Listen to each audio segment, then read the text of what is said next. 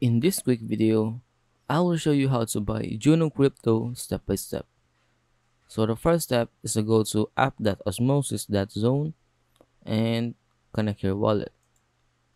Now we have two different wallets here and you can choose any of these wallets, but I'm gonna choose Keplr wallet. Now as you can see, I have connected my Keplr wallet to Osmosis, and you can see here your balance and your name.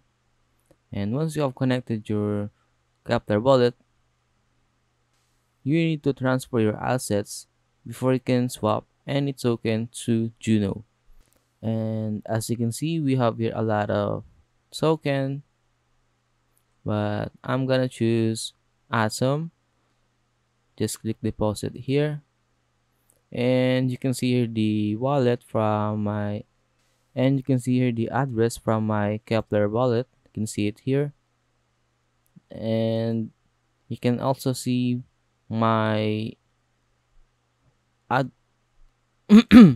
as you can see, and you can see here my address from Keplr wallet, which is, you can see here, and also you can see my address from Osmosis, which is here. And now you can type the amount of Atom you want to deposit to Osmosis.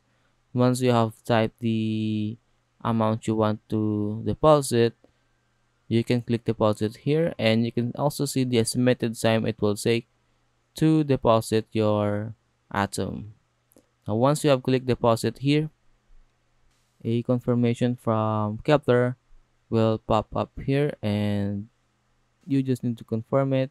And once you have confirmed it, you will be able to see your Atom here.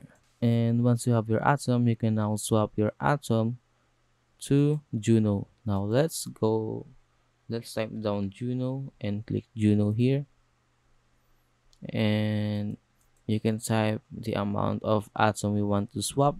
Example, I want to swap 500, and you can see here the equivalent amount of Juno you will get.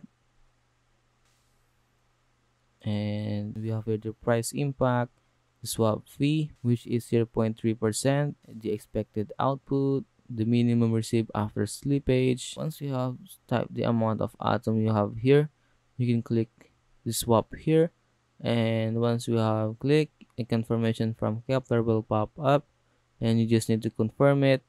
And once you have swapped your Atom to Juno, you can go to assets, and you will be able to see your balance of Juno token here.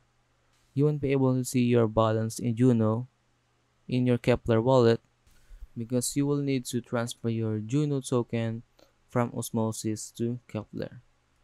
Now click withdraw here and click approve, and as you can see, we have here the address of Osmosis, and we have here the address of Juno from my Keplr wallet. And now you can type any amount you want to withdraw, and we have here the estimated time. Now once you have typed the amount of Juno you want to send, you can click withdraw Juno and wait for a confirmation from Keplr. And once you have confirmed, you will be able to see your Juno token in your Juno network in your Keplr wallet, and you will see it here, and you're good to go. If you have any questions about how to buy Juno Crypto, leave a comment below.